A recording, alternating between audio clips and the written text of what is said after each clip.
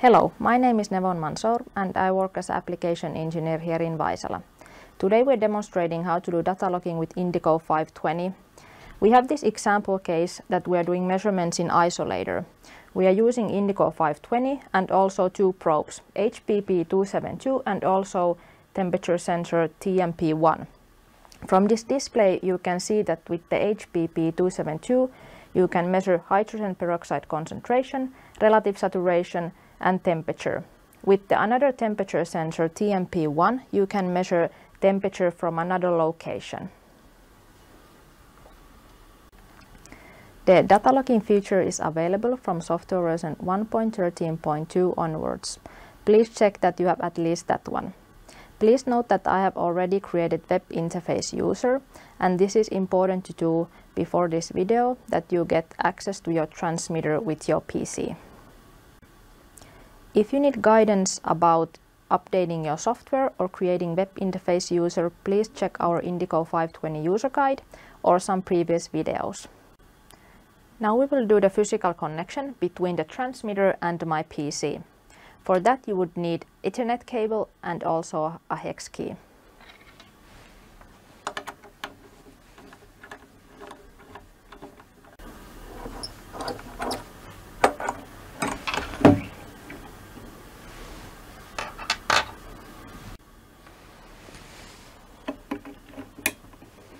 And now I have connected the Ethernet cable to the transmitter and my PC. The last thing to do with the transmitter is to activate the web interface. For this we need to press to activate web interface button, and for that you would need a pointy object like a pen. And let's press this button. And now you can see that the web interface is activated from the green light. And now let's configure the PC to the same IP address space as the transmitter.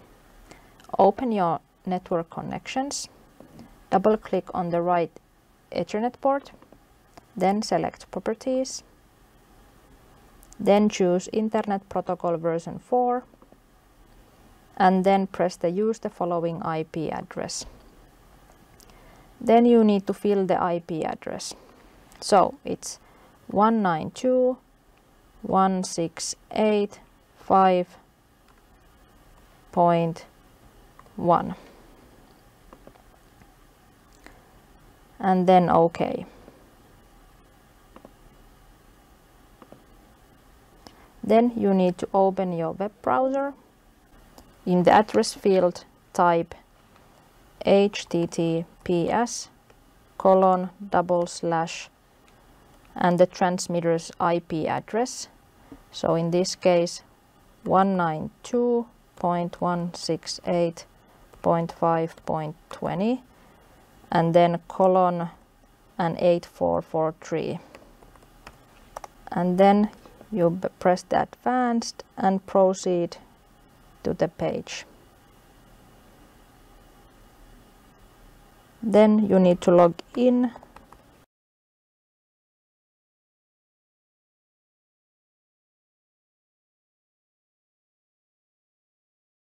From the measurement window you can export the data from this Export Data button. You can choose what kind of log you want to export. We have sample data that it's stored in 5 seconds logged, and the other logs store the minimum, maximum and average values.